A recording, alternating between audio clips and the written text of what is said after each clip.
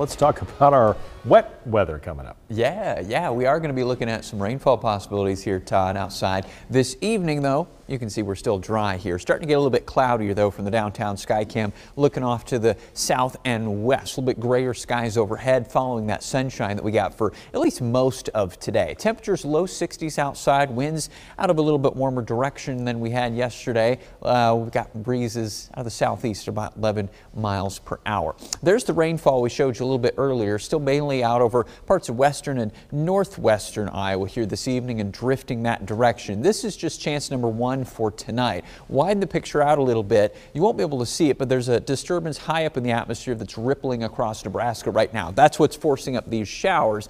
Eventually, over the next day or so, we're going to bring that warm front way to the south and west up into Iowa. That'll bring us a big jump in temperatures and also another shot at some storms here too. Let's go through tonight. So there's those few showers in northwest Iowa that drift northeastward as we go through the next few hours past sunset up towards places like Pocahontas and Fort Dodge and Esterville and Emmetsburg. You might see a little bit of some rainfall here as we head through 8-9 o'clock. And then once we head towards midnight, another batch of this time probably some storms is going to fire up right around somewhere, let's say Highway 30-ish, move northward, and then we'll see a few of those showers and storms linger into parts of east central Iowa into around daybreak tomorrow.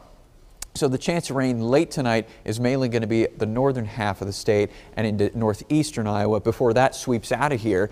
And then we're going back to sunshine tomorrow afternoon. And remember that warm front I mentioned?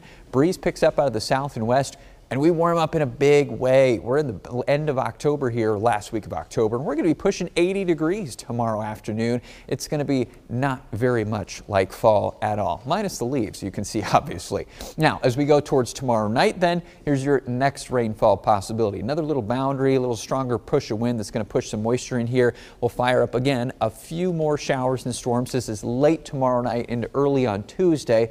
And again, northern Iowa going to be the main focus zone for those scattered showers and storms.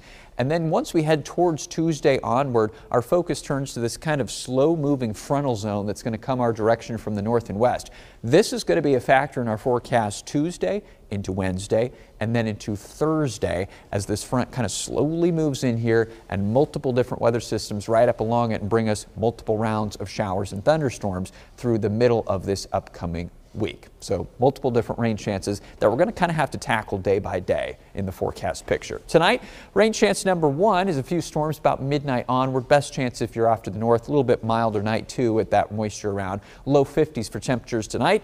Near 80 degrees tomorrow. We'll forecast 79 for the meantime here in the Des Moines metro area. Another day of upper 70s Tuesday. Winds pick up too, occasionally some gusts around 30 miles per hour. Rain possibilities both Wednesday and Thursday. By Friday, we are drier and clearer, but the temperatures are starting to fall off. By this weekend, we're going to be struggling to get to 50 degrees. Right now, it looks like another weather system will move through here. And I don't know if all of that precipitation across the Midwest this weekend is going to be liquid. We'll keep our eyes on that.